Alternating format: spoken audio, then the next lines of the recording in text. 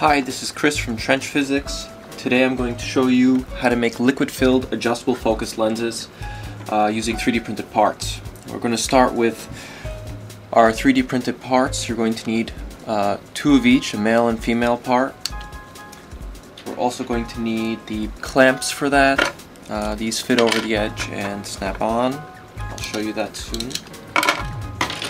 We're going to use JB Weld or Weld It to connect the two lens holders, okay?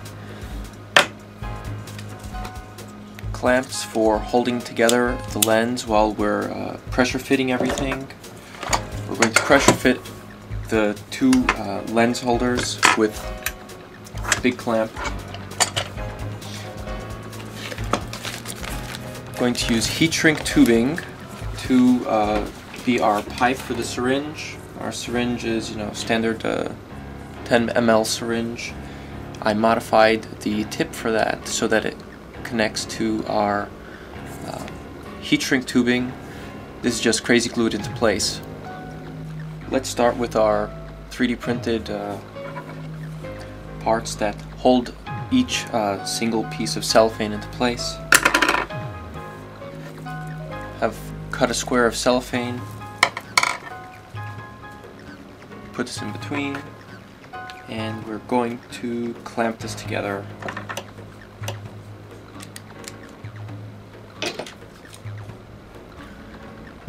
You'll see it's a bit wrinkly here. We're going to get rid of those wrinkles by actually clamping this. Use your big clamp to pressure fit these things together. This takes a while and it's really kind of tricky. So use all of your strength to force these things together, and it will get rid of all the wrinkles.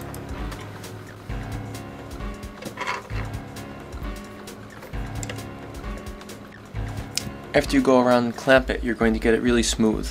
This is an earlier prototype. It didn't really work very well.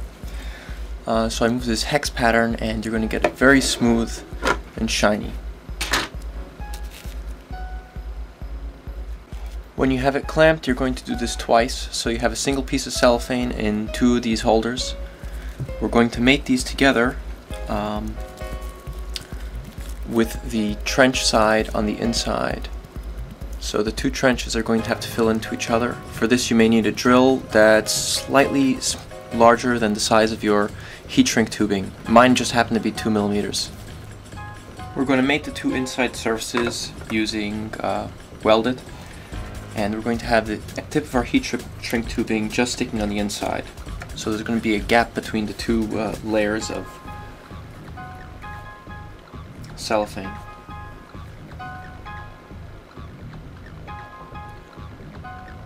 Just want a small bead in here. You don't need a lot.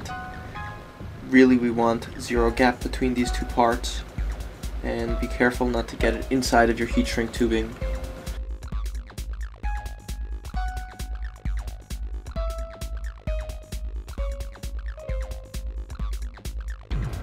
Be careful to align these so that the indent is not pinching or squeezing your tubing at all. We're going to clamp this now and wait for our glue to dry and give us a good seal. Let's come back in a few minutes and see how the glue is dried. This has been a few minutes and now the glue is dried. So we're going to apply these little clamps, one for each side.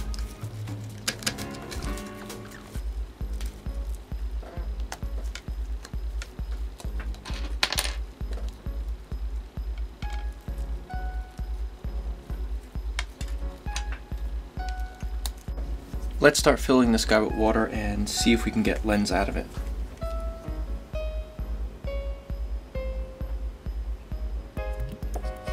Fill your syringe with water. Connect the adapter.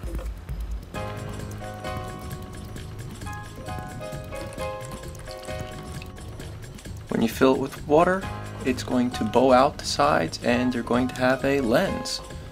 So it's pretty clean, pretty clear.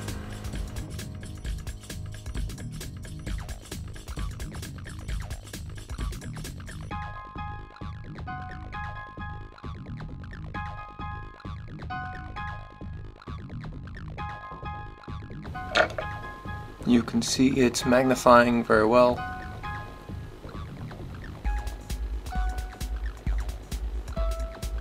If you're having a problem with leaking, like I am, put some of this stuff in between the two mating parts when you're making these discs, and that should get rid of all the leaks for you. So who's gonna make a telescope next?